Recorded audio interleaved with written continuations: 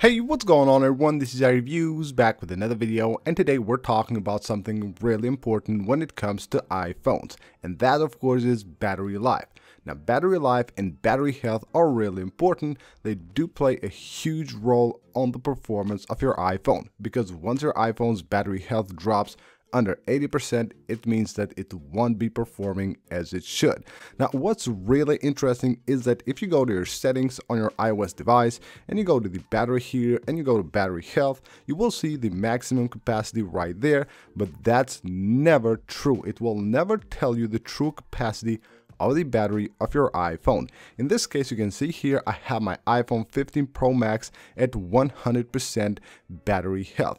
Now, according to Apple, the battery health of an iPhone should drop at 80% after 500 complete charges. Now, my iPhone has currently 85 complete charges. So as you can see right here, if I go to my settings app under the about section, I have the battery settings right here, and it shows that it has 85 complete charges, which means that by now the battery health of my iPhone should at least have dropped around 98 or maybe 97%, somewhere around that. But my iPhone's battery health is currently 102%, and that's actually really true. And I will show you guys how to check the battery health of your iPhone so you know the exact battery health. You might have over 100% battery health. I know that sounds crazy, but it's actually very true, and I will show you guys two different apps which will show you that, one on the iPhone here and one on the Mac, and both say that the battery health of my iPhone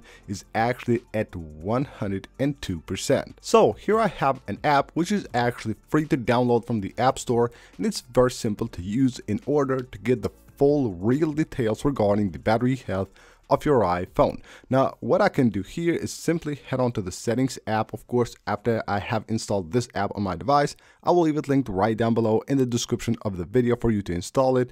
So once you have done that, you go to your settings, go under privacy and security, scroll all the way down here to analytics and improvements, and then go to analytics data, and then scroll down here until you see the last one here that says analytics. Now, in my experience, if I just save the last one, sometimes it didn't show the info correctly, so I just save the previous one right here, like this one.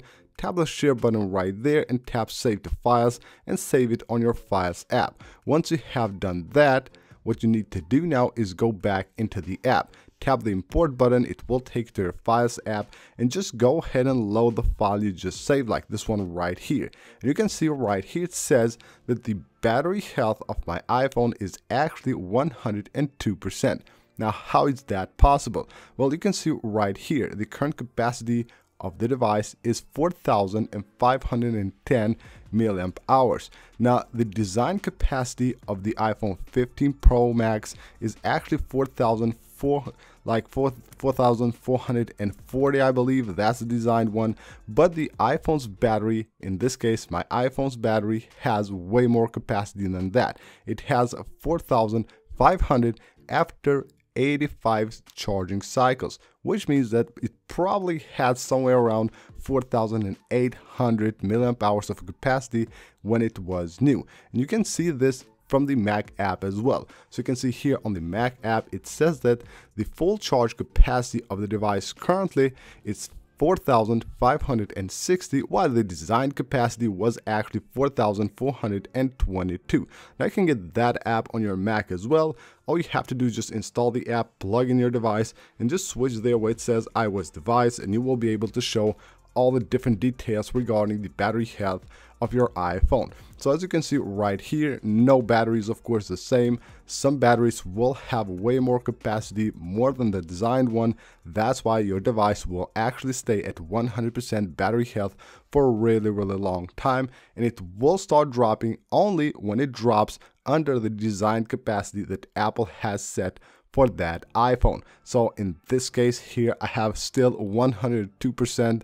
So way to go there, of course, after like 4 months now since using this iPhone, 3 months or so, it's still over 100%, and that's great news. So yours might be as well. So if you have a new device, it doesn't matter whether you have an iPhone 15 or an iPhone 14, as long as it is a new device, go ahead and do this check and see what's the real battery health of your iPhone.